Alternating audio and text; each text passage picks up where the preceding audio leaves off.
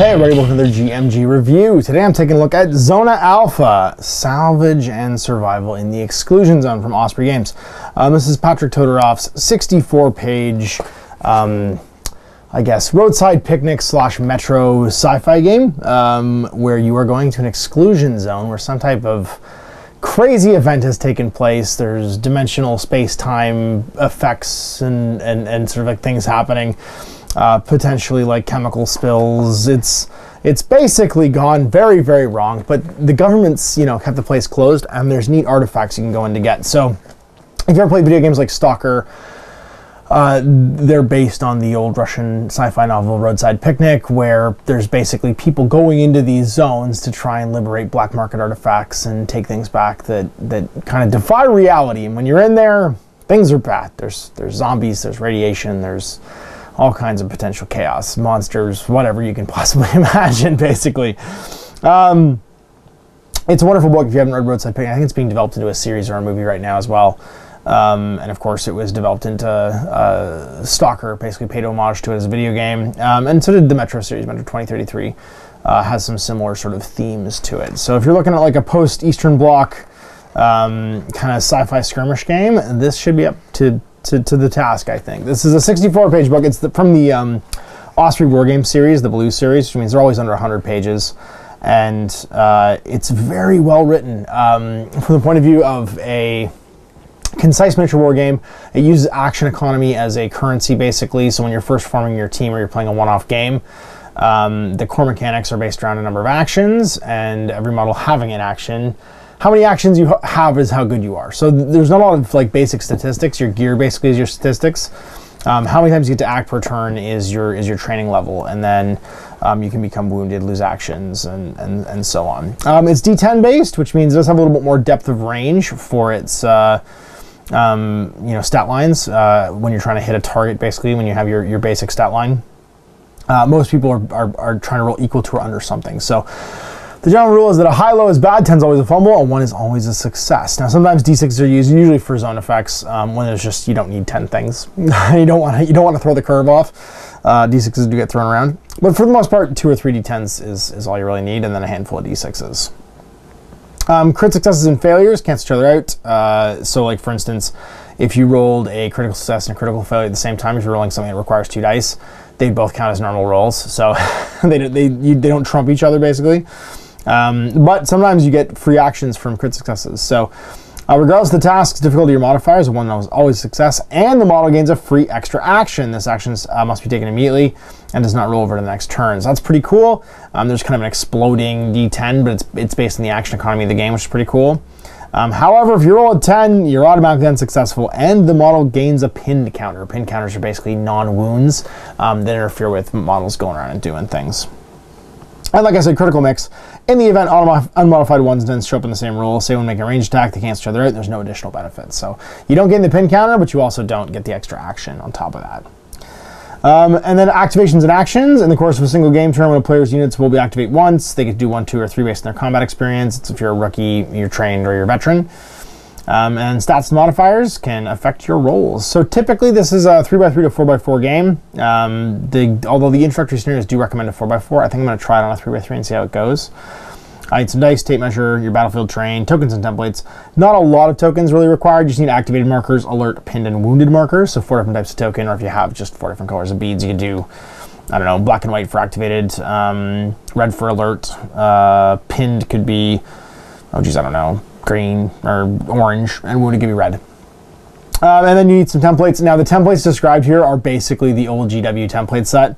It's a 5-inch template, a 3-inch template, and then a 8x3-inch at the widest part template, which is what the old Flamer template is from GW, from 40K. So it's not saying just use those templates because they're easily available, but I'm pretty sure there's about 1 billion copies of those templates kicking around somewhere in the world. And if you can't find one, just go to your local game store and look in their rummage bin and be like, hey, do you have any of these like kicking around? And I'm sure they will either give you one or sell you one, because most of them probably have a shoebox full of them sitting at their gaming table somewhere.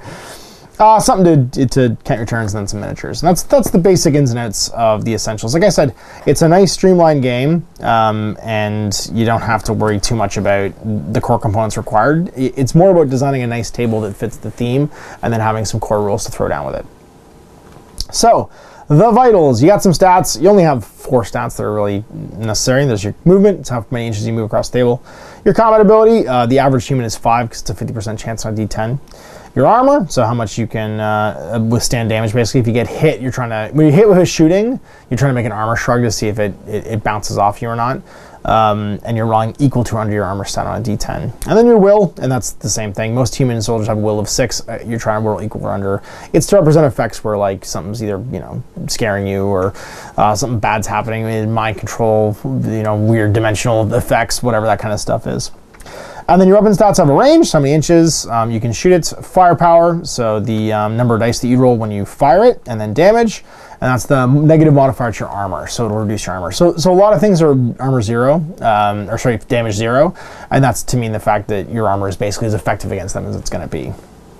Here's some good examples. You can see here, here's Major Timur Bach. He's from the military faction, and there are factions in this game too. They're more providing you with like a theme and who's going to ally with you or not than they are like in-game effects, because a human's a human in this game. They've got 2 wounds, which means they can be wounded twice before they die. Combat experience, they are a veteran, which means they get 3 actions. And then 6 inch of movement, combat ability 6 or less, military body armor, providing an armor value of 6 and a will of 7. And then a couple skills here, leader skill and the unload skill. They can spend 2 consecutive actions on a range attack against a single target, and it adds 2 bonus dice to its firepower roll. So unloading basically just means shooting all your bullets as fast as you can. But then after using it, you have to spend action to reload the weapon. Some of its equipment, military body armor, that's why it's got armor 6, and it counts as an obscured target when in cover. Hand grenades, so it's 2 hand grenades, they're small blast. You get some then three equipment slots, because you basically can only carry so much stuff based on your training level. So Major Timur Bach is carrying a laser sight, some night optics, and a med kit to do extra things. And then is carrying 3 weapons as well, which is an MP443 Grek pistol, the range of 12, and it can also be used in melee with the M stat. It can be used in melee. Firepower 1 and damage 0. So it rolls 1 dice to attack equal to or under its combat value, and then damage, it modifies armor by nothing. The AK-74 assault rifle, though, is a 1 to 36 inch range, firepower 3, so rolls 3 dice, and is damage 1. And a hand grenade, 1 to 18 inches, firepower 1, and it's damage 2, and a small blast template. So it's 2 damage per model and small blast template. That's pretty cool. So there's an anatomy of a stat line. So you can see there's not a lot of stats, not tons to keep track of. It's a nice lean game system as far as like, get your models on the table, get them acting, get them moving, do stuff. And then core mechanics. So it's initiative and alternating activation. So you're trying to roll equal to, or sorry, you're trying to roll under your opponent on a D10 to get your initiative. The initiative die roll will be modified by the number of players currently pinned units. So your plus basically the number of pinned units that you have, which I think is a kind of neat mechanic. You can do some non-lethal damage to your opponent and make it so you kind of have the initiative. You're gaining momentum over them in the course of the game, which I think is pretty cool. And then one of the initial roll then passes their option to their opponent if they deem it tactically advantageous. So if the opponent has far less models, you might want to actually let them go first, and you're in an advantageous position to activate them then. Because again, it is an action economy game. Each unit can activate 1 time per game turn. When activated, a unit can perform 1, 2, or 3 available actions. Number of possible actions determined by their combat experience, as said earlier. So rookies have 1 action, hardened have 2 actions, and trained models have 3 actions. When activated, a player can select one of their units to perform various actions. Below is the list of available actions. So you can aim to get +1 to your combat ability when shooting subsequently, and if it goes turn to turn, then you can aim and then shoot the next turn.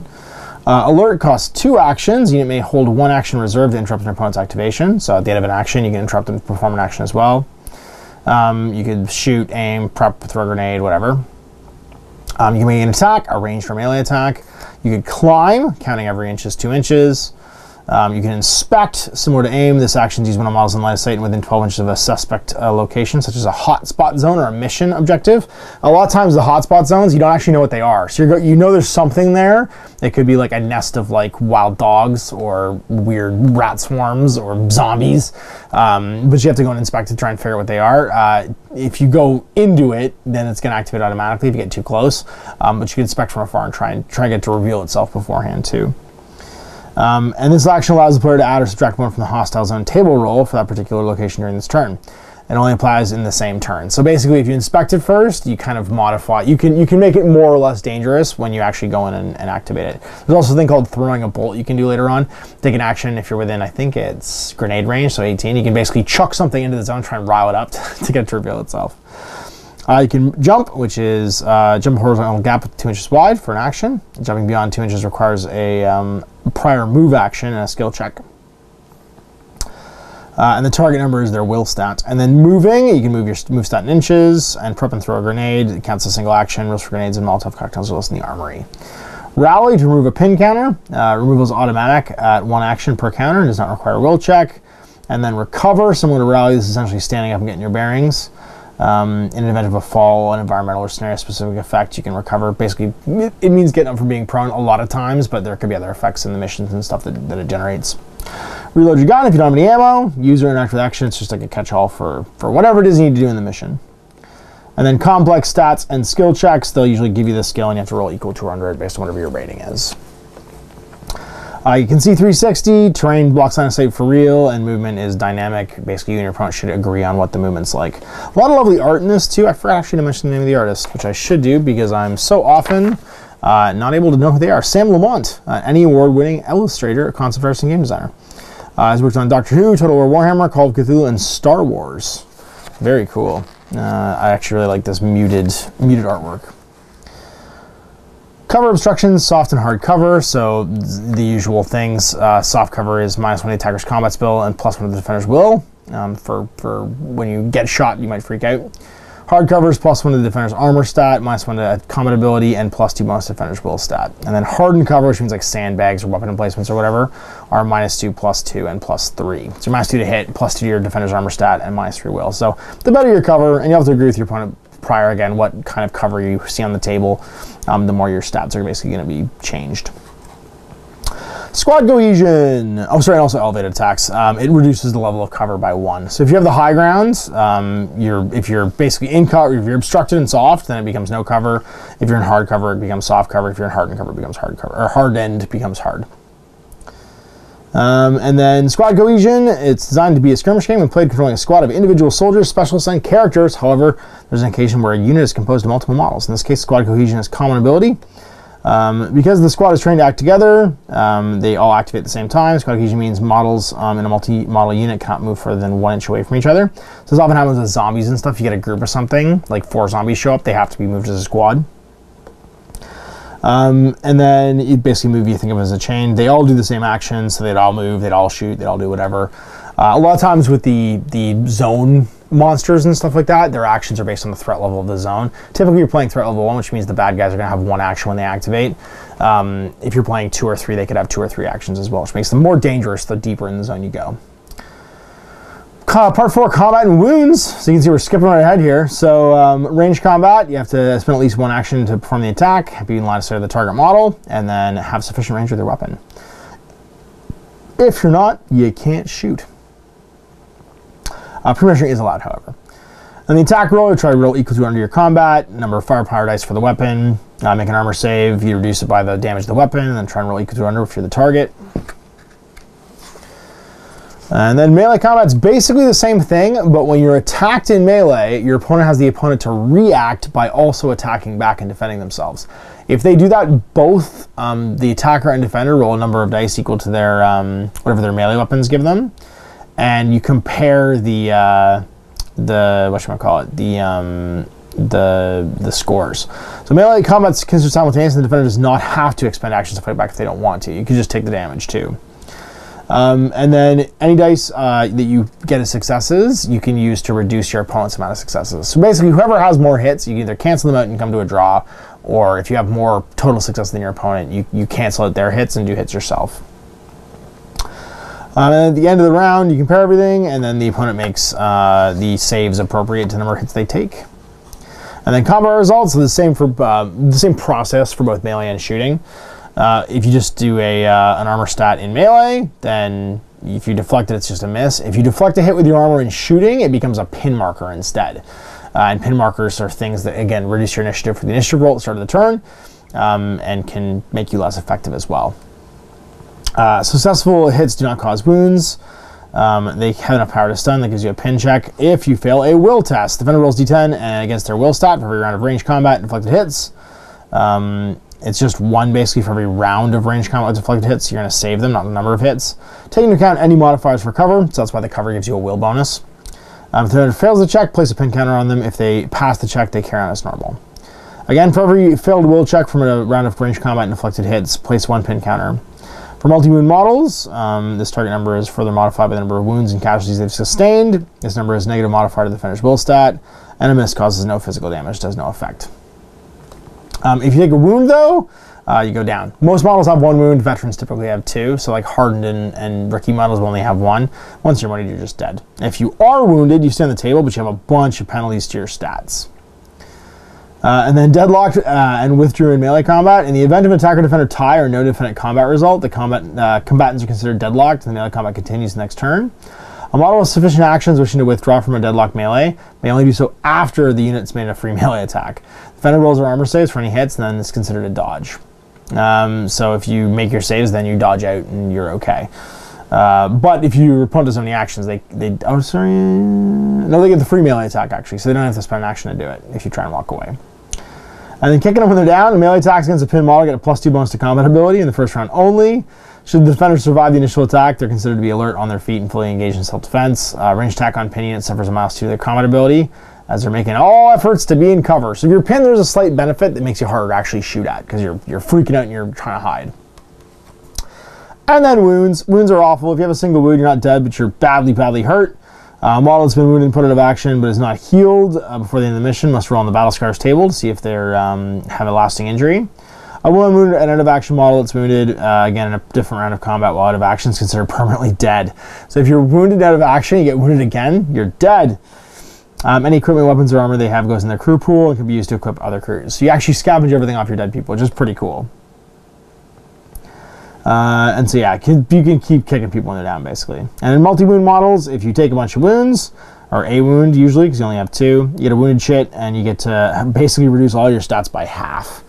And there's a -1 penalty to your will stat. So the wounded model remains on the table, but they move at half rate, and they have half their combat ability. You're not half will, though, you're just -1. And of course, your armor continues to function, because it's not subject to how healthy you are. Pin and rally. In order to remove a pin counter, you have to make an action to do a rally. One rally removes a pin counter.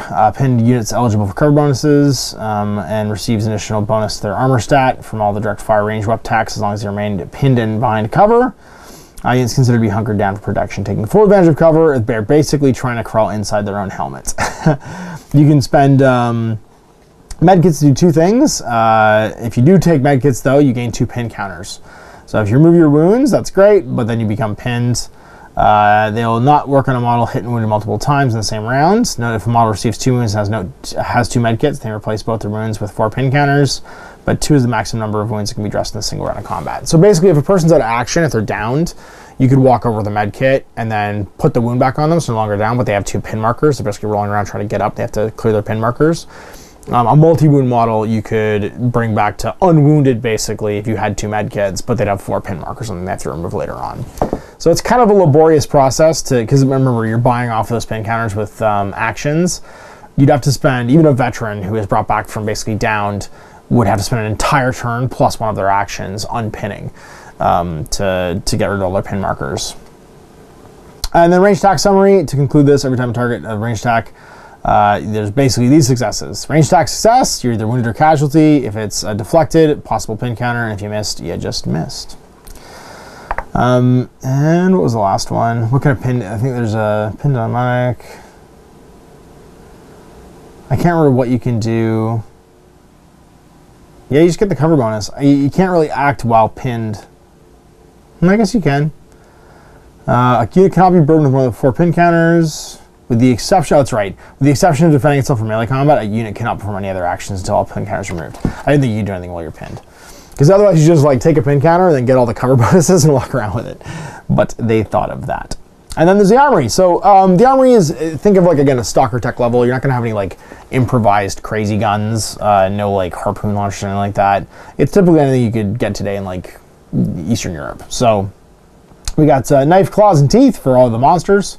machetes and big claws and teeth, very big claws and teeth, pistols, magnum pistols, shotguns, and SMGs for the melee weapons, because they can all be used in melee. It's just like close range weapons. And then for the rifle tables, assault rifles and battle rifles. I guess the idea here is we're talking about the difference between something like an AK versus something like, more like a AK-15, but like a Steyr AUG, where it's like got a slightly longer range and a reduced rate of firepower, but like a higher caliber bullet. And then you got your support weapons, so like chemical sprayers or flamethrowers, a 40mm grenade launcher, a light machine gun, RPGs, rocket launchers, anti-armor or anti-infantry, and then like a sniper rifle, an HMG, and a mortar.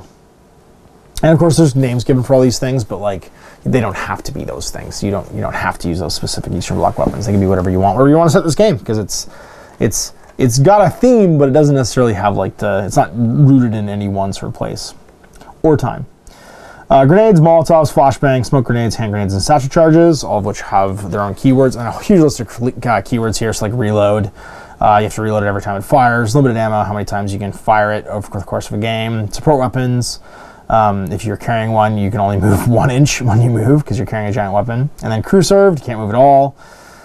Small blast and large blast, just what size blast it produces. Flame templates burning. If you're touched by a template, must keep rolling armor until they succeed or they lose their last wound or just die. And then penalties for melee weapons, unless the weapon lists melee as a range. Melee attacks with a ranged weapon in melee suffer -2 to their combat ability. So you're basically like fighting with the butt of the rifle as opposed to trying to like use it up close. And then training features and area effect weapons, getting like a soft cover bonus, giving bonuses to your armor save and stuff if there's blasts. Body armor, types of body armor, you can have BDUs and foul weather gear, salvage and improvised body armor, civilian commercial body armor, military body armor, advanced body armor, mimetic camo, so like your predator stuff. And then military exosuits, your power armor as well. So if you can take the tech level as high as you want, obviously you're not starting with any of that stuff when you build a crew, but you have the option for it in the game. And then things like if you have a toughened hide or shell, if you're like a big crab monster or something, it says basically WYSIWYG, use the appropriate rules for body armor that you think would fit the monster. And the same thing for armor ratings for drones, robots, and light vehicles. Special rules like indirect fire, the shadows for indirect fire, and then we're on to skills and abilities. So some models start with skills, so you can pick skills for veteran and hardened players usually. So things like being a doctor, cutting fuses, being hard, which basically means that like there's a fine line between bravery and stupidity. It's what's his name? It's Tom Sizemore in Black Hawk Down, where he's just like literally walking around the Humvees, like not even trying to hide, and just never gets shot until like right at the end of the movie when he takes one on the neck when he's in the Humvee. Hustle, being quick, knife man, being a fighter, being a leader, scrounger, steady hands, unload, and wrench. So these are all like different. There's 2, 4, 6, 8, 10 different skills you can use. So not a huge amount, but it means that you've got the ability to personalize some of your models as well. Equipment and equipment slots, so how much people can carry. Obviously this can change based on certain gear. Starting players can select 3 items from the base equipment list when they're making their crew leader. Other crew members start with 2. Rather than weight restrictions or carrying capacity, each character in Zone Raider has multiple equipment slots. Players can select and assign 1 item for each equipment slot. Multiples of the same item can be equipped, like medkits. The number of slots can be increased over the course of the game, with campaign advances and special items like chest rigs and load-bearing vests. So your leader typically gets 3, everybody else gets 2. And there's tons of gear, so binoculars, electric juice, which is like a methamphetamine-like cocktail you can drink.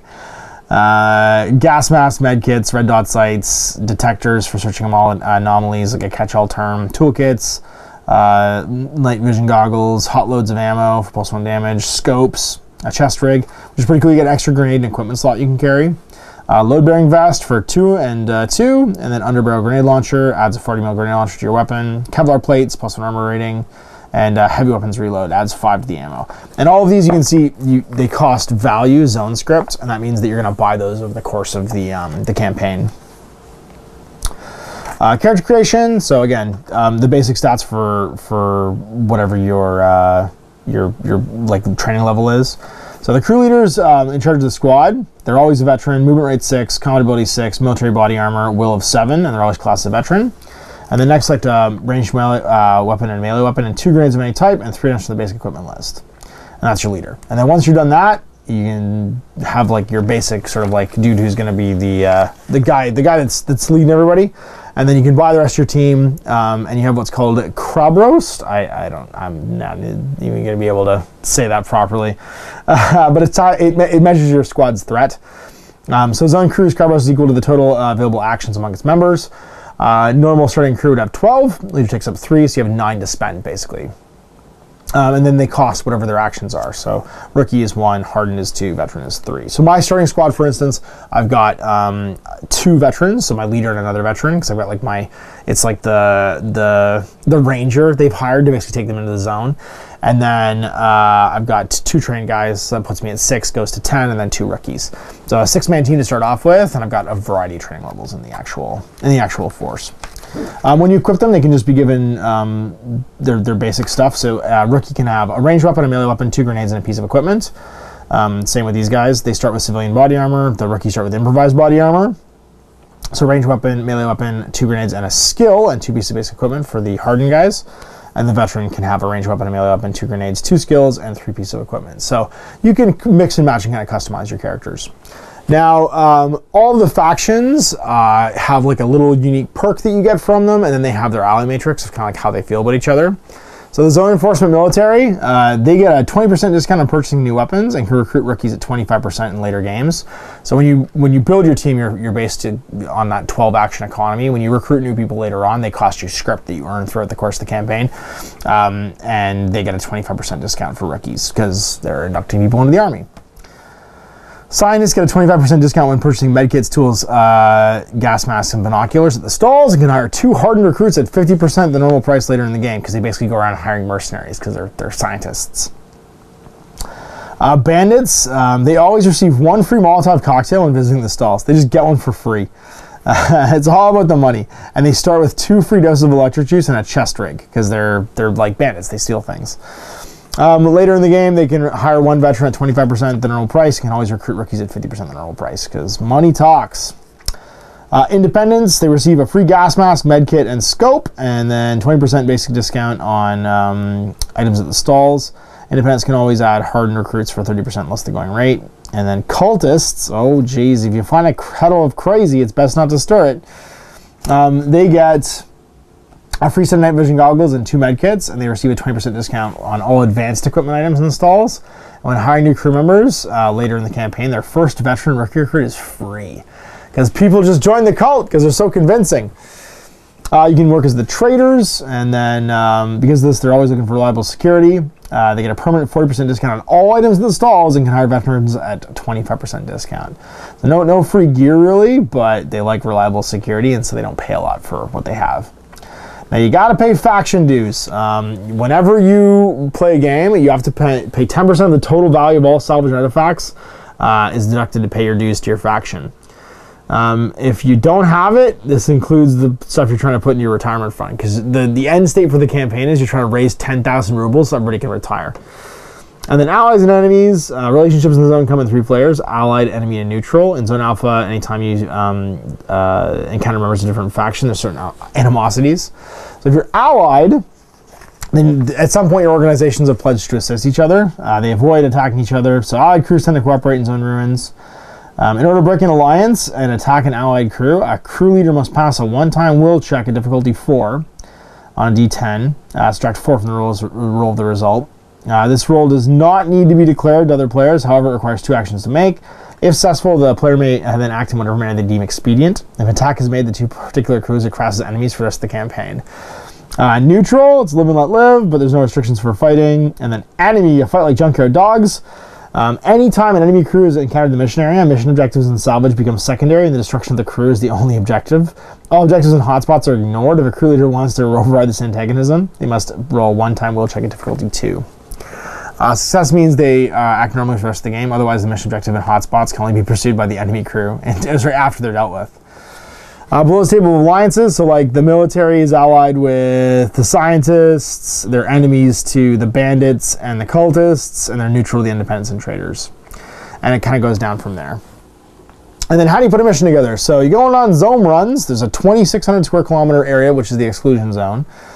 For force parity, in terms of challenging but balanced games, I'm of the opinion most tabletop gamers are capable of fair-minded enough to create their own scenarios. As outlined in Section 6, zone salvage crews are built on Cabrost, the number of actions per turn, and then your threat level basically determines how many K in value you get to pick from your squad. So at threat level 1, you get 10, 12, and then up to 16 potentially for threat level 3. All players who want to go into the zone must build and build crews of various combat experiences that equal to that level. So you think about your crew as your stable. Hiring people doesn't necessarily make your crew bigger. You're going to deploy the same number of actions into the zone when you play a game. And then mission area, the zone threat levels.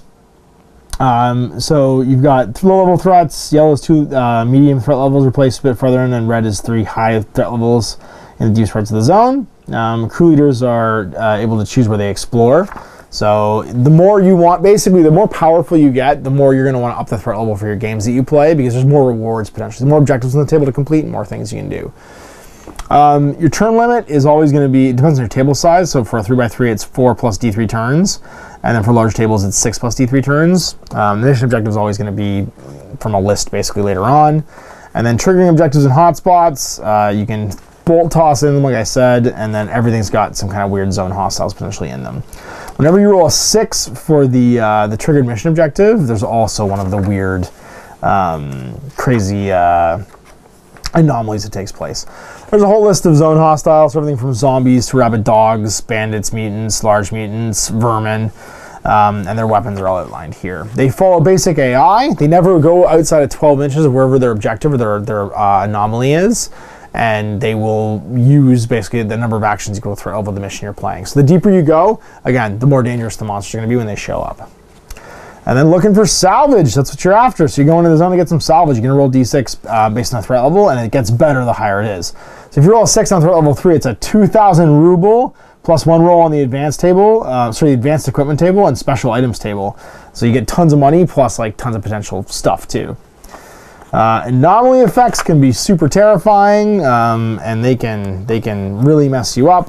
If the world check's unsuccessful, anomalies trigger in all models within touch by the hot spot radius take a damage to attack. So the anomalies like weird floating balls of light, or time starts going backwards, or your body starts growing hair, I don't know, into your brain, like whatever weird thing's gonna happen. You have to try and pass a will check to resist it. And then you can pull 2 artifacts out of an anomaly, however. Once an artifact's been removed from the anomaly, the area goes inert and it's no longer viable. And the artifacts can be crazy, crazy cool. So you can get everything from like super high valuable artifacts when it's anomalies, to also like you gain a movement bonus, an armor bonus, or a will bonus, your stats can increase. And of course, you also have environmental hazards. At the start of each zone run, roll a single d6 on the table and apply the result. Feel free to ignore it if you don't want it. So it could be overcast, there could be a sudden darkness where it just goes dark. Overcast, no effect. Rainstorm, all movements -1 and range attacks are at half range. It could be sunny or high radiation. Strike 1 from the turn limit. All salvage rolls are at ×2, which is pretty cool. And then you get your advances and battle scars. So crew credit, basically, crew credit goes into a pool, which I think is kind of cool. Your individual models don't necessarily gain advances on their own, which means if you have like a really cool character that gets battle scar and dies, you have to worry about that so much because you can apply them later on. So if you survive the mission, you get a crew credit. Kill enemies, get a crew credit. Salvage a hotspot, get a crew credit. If you do the mission objective, you get a crewed thing for your credit for your crew as well, and it's advances. And then you go in the advance pool and spend them. For every 10 advances, a crew that can improve one of their crews or their own model slots by 1.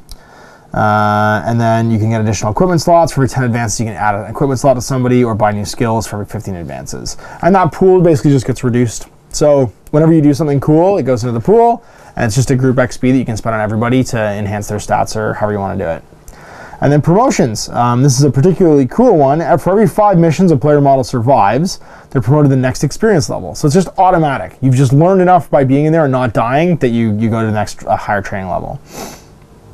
If model stat line has previously been improved by advances, the promotion benefits do not apply in that particular arena. Promotions do not apply to veterans. Their stat line is improved by advances only. So you can only buy stat increases for them. They don't level up and gain new accents.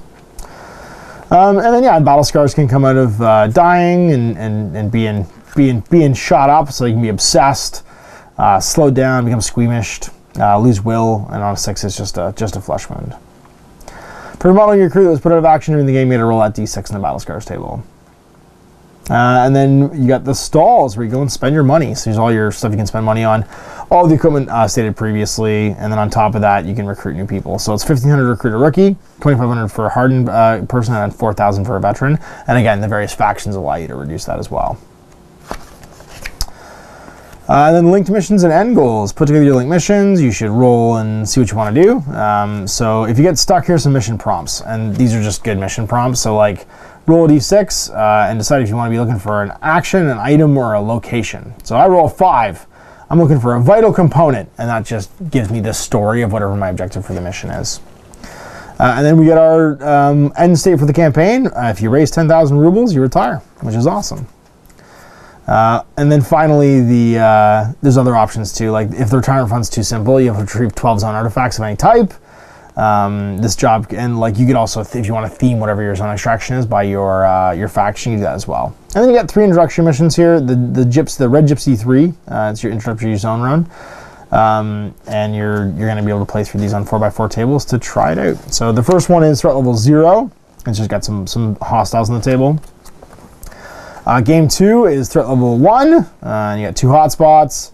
And game 3 is threat level 2, and it's in a yellow zone. You get 1 mission objective and 4 hotspots.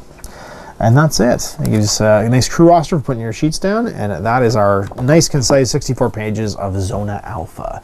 So like I said, it's a great, I really like how concise this game is. It gives you a good template for playing the game. It doesn't say you have to play scenarios any one given way. It just gives you how to generate an objective marker and what could come out of the objective marker when you go to kind of like look at it and get your salvage. And it's miniatures agnostic, and we're gonna have some fun with it. So I'm gonna play through the core missions, I think. Hopefully with Jay. I think Jay's painting up some models to be appropriate for this.